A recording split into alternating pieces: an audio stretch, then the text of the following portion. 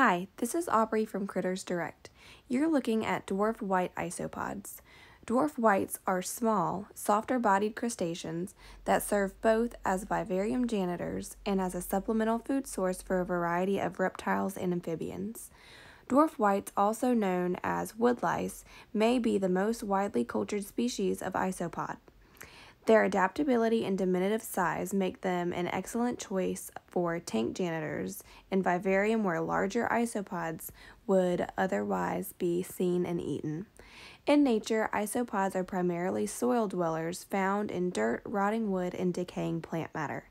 Dwarf whites are a tropical species and do best in tropical vivarium where temperatures range between 70 and 85 degrees and humidity is between 80 and 90%. We'll talk much more about dwarf whites in subsequent videos.